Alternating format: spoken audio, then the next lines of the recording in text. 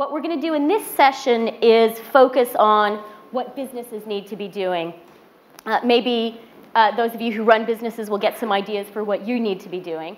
We're going to divide the session into two parts. The first will be a keynote speech, and then we'll have a panel discussion with our CEOs. The keynote is going to be delivered by my compatriot. I'm proud to let you know he's Canadian, Don Tapscott. In addition to his national credentials, which of course are very important, he is I think, a leading international business guru, if you don't mind my using that somewhat hackneyed term. Don's specialty is the impact of technology on business, and he was telling us in the green room before we came out that he believes that we are living through the equivalent of the Industrial Revolution in terms of the magnitude of change. I hope he'll talk about that. He's the author of 13 books. His latest one, Wikinomics, was a bestseller in the US for an entire year. And he is publishing a new one in September called Macro Wikinomics. If you like what he has to say, give your business card to one of the incredibly well-organized Googlers at the end of this session, and Don will send you a copy of his book before anybody else receives it, so you can be ahead of the curve. And before Don comes up and speaks, I have to warn him about one thing, which is I've been told that, like many brilliant guru types, he has a tendency sometimes to speak for longer than he has been asked to. So he will be speaking for 20 minutes only, and then our CEOs will come join him. Please, Don.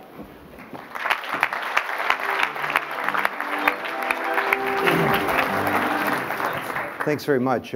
Not all of those books were bestsellers, actually. I'm sorry. I wrote a book in 1981 about the internet, and it was a study in bad timing. I think my mother bought most of them. But look, I don't think it is over.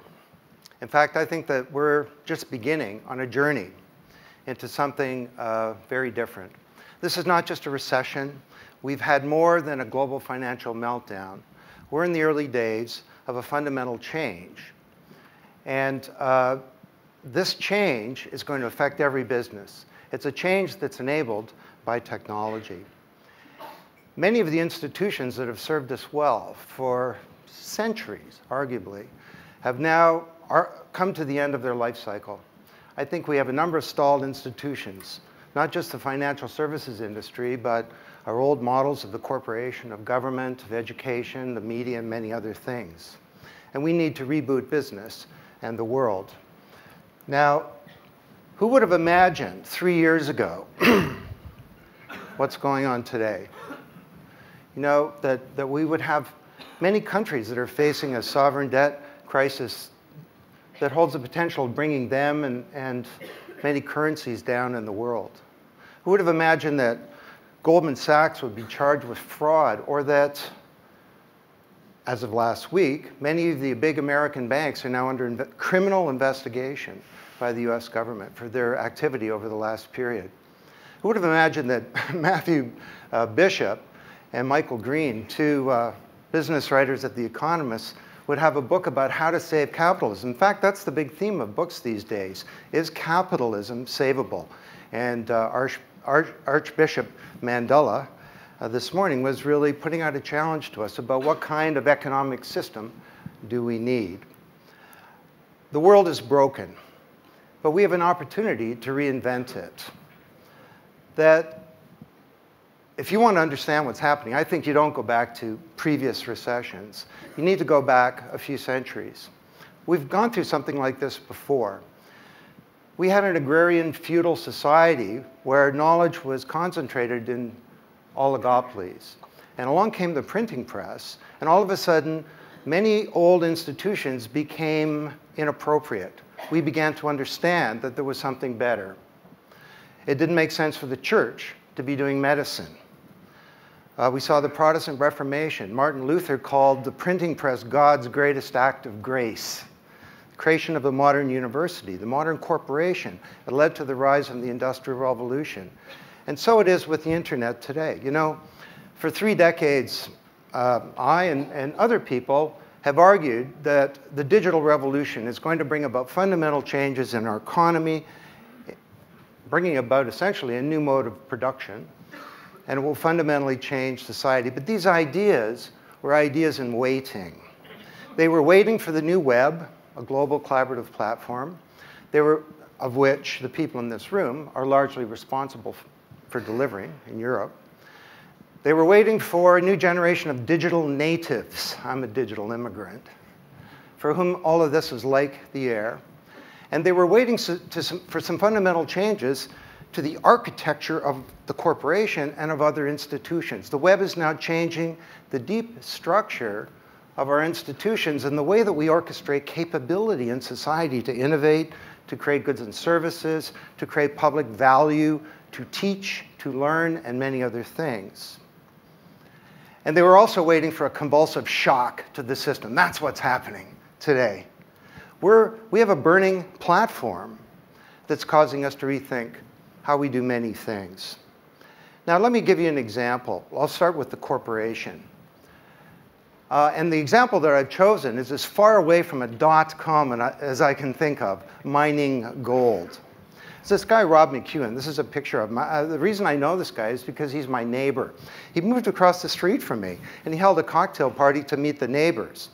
And he said, "You're Don Tapscott. I read some of your books." And I said, "Great." I said, "What do you do?" He says, "Well, I used to be a banker. Now I'm a gold miner." He's a funny guy. He introduces his wife, Cheryl, to the group as, "I'm a gold miner. This is my wife, Cheryl. She's a gold digger." But thankfully, she's a very competent person with a sense of humor. But he tells me this amazing story where he takes over this gold mine, becomes its principal shareholders. His geologists can't tell him where the gold is. He gives them more money to get more geological data. They can't tell him where to go into production. This goes on for several years. Finally, he's ready to shut the whole thing down and give up.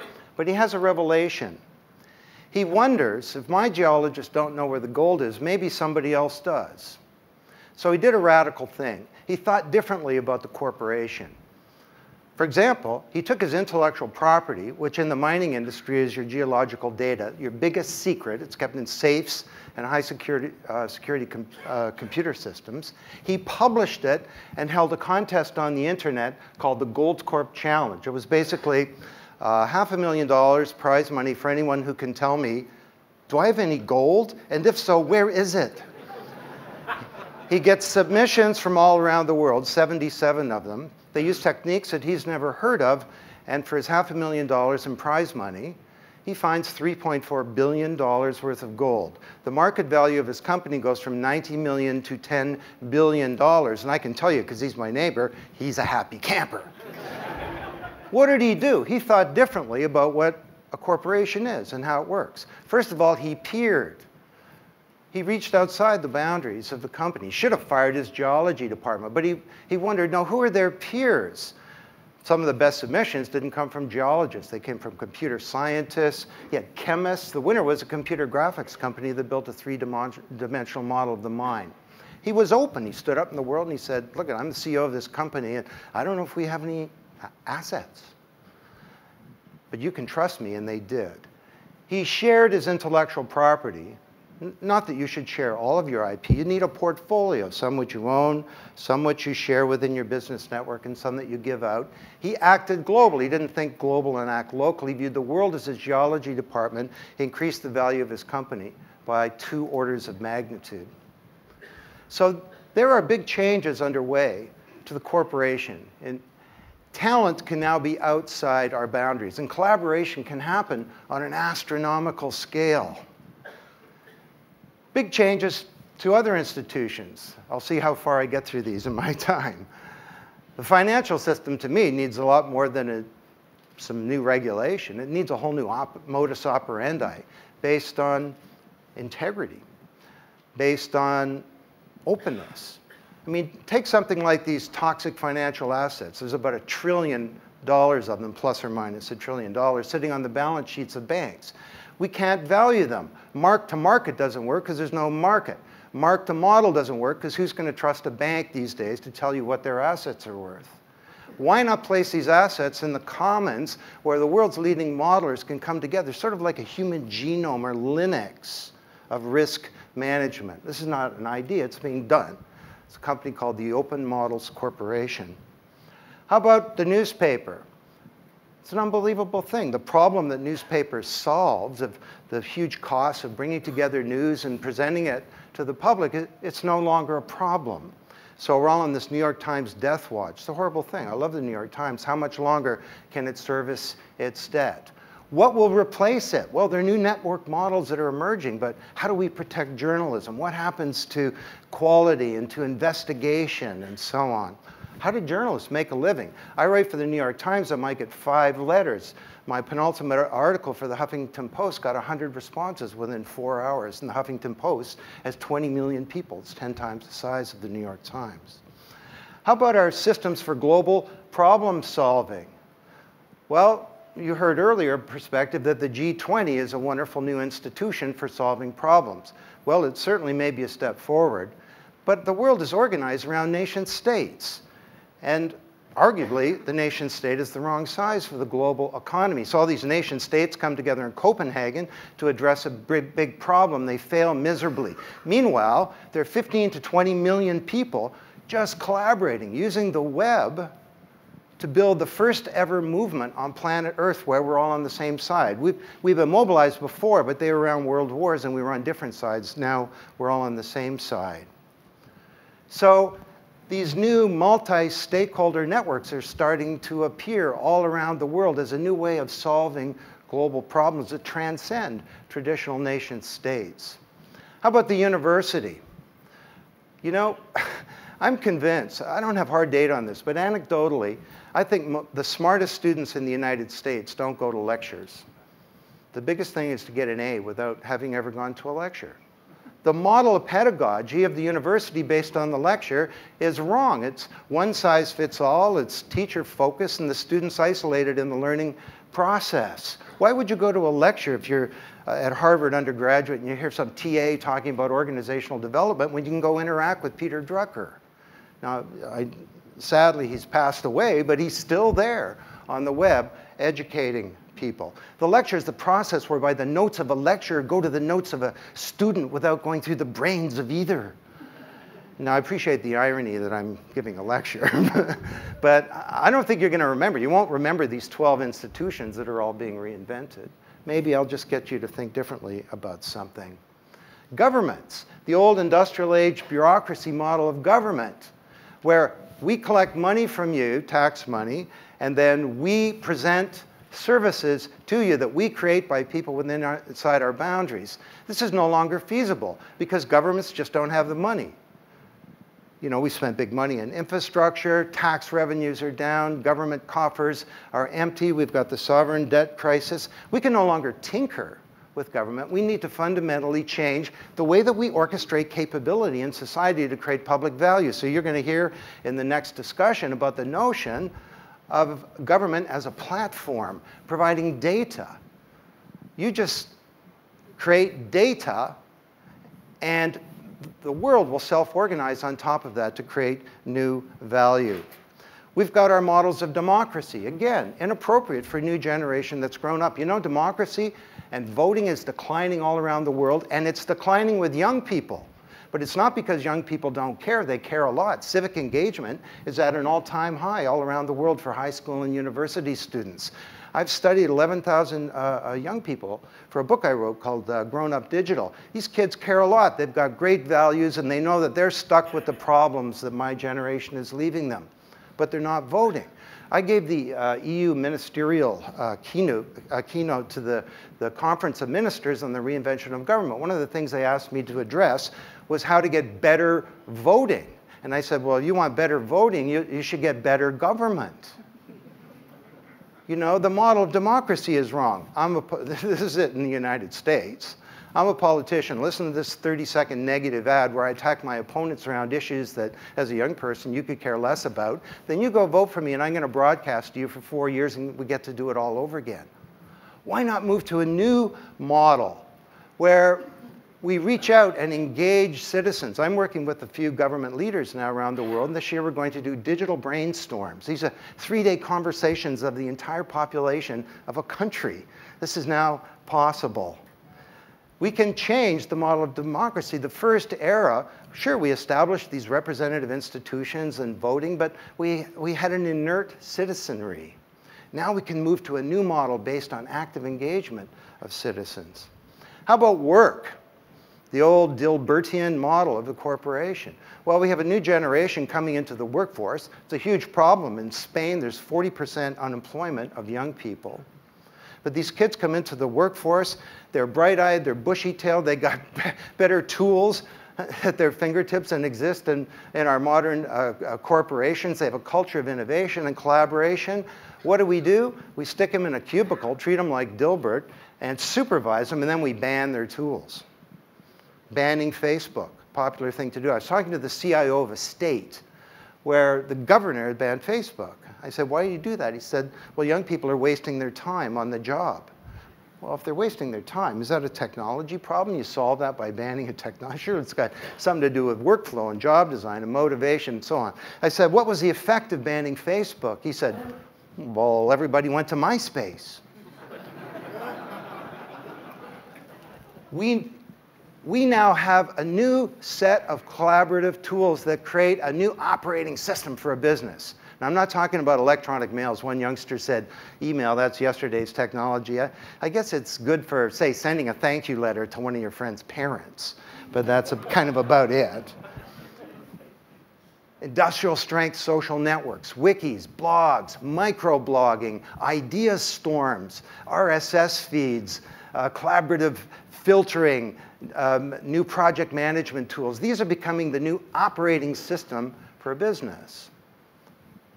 Big challenges. How about the media? Well, let's just take the music industry. The internet was the best thing to ever happen to it. Took away the huge costs that had made the industry unproductive. But rather than reinventing their business model to make music a service rather than a product, they looked for legal solutions to file sharing. And the industry that brought you Elvis and the Beatles is now suing children, is hated by its customers, and is collapsing. An industry insider in the United States told me that the #3 source of revenue for the American labels is suing people who love its product. This is so sad. Science is broken. Healthcare, same thing. It doesn't matter what your political perspective on this. We need to move towards collaborative healthcare. Here's how it works. When you're born, you get a website. It becomes your personal health page. And it has your entire medical record, but you control it. It's not an electronic health record. And it's like a Facebook or social network page for you where you can collaborate. If you have a rare disease like Lou Gehrig's disease, you'll be in patients like me, sharing information, collaborating. You know, isolation is a risk factor in health. We can overcome that. Engage people in healthcare. And by the way, this activity would create massive data that would contribute to medicine and contribute to science. We can do this. Governments don't have to do a lot. They just have to help in the creation of some standards for this data. And finally, the energy platform. We heard about that earlier, and we'll talk on our panel. But you know, this is not about buying a Prius or something like that. We need to reindustrialize the planet. And we've got, what, 40 years to do it? Bill Clinton was saying at Davos that if we reduce carbon emissions by 80%, not by 6%, by 80% in the year 2050, it'll take 1,000 years for the planet to cool down. And in the meantime, a lot of bad things are going to happen. Like 1.5 billion people will lose half of their water supply. So a number of institutions that are stalled, but on the other hand, based on the web, we've got new open collaborative models based on these new principles of peering and sharing and networking and integrity and understanding interdependence and so on that are just happening that show us the contours of a new set of institutions throughout all of society. This is a time of great opportunity, and it's also a time of great danger. This is from a week ago in Greece. This is from 2 days ago in Thailand. We need to reinvent the world and our institutions, and the stakes are very, very high. I'm thrilled that you're apparently in your rooms tonight. You'll be given an advanced copy of chapter #1 of the new book, and this is basically my life's work, and I'm very excited about it because I think that this is a time when we need to bring about some big changes.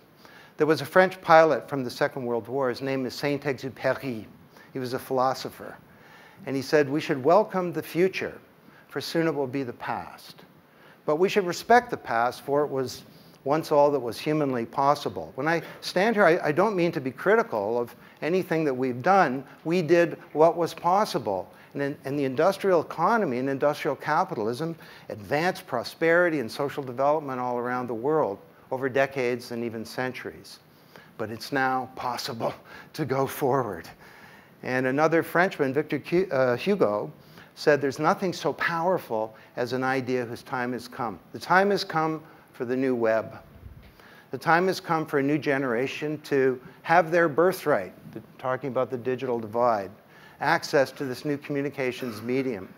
And the time has come for some fundamental changes to most of the institutions in our society. Tinkering, while necessary, I think will be insufficient to get us forward. And hopefully the time has come for each of you to, I don't know, find that leader within you to transform your company, and in doing so, to change the world. The next period will not be boring, that's for sure. So let's have a conversation. Thank you. Thank you.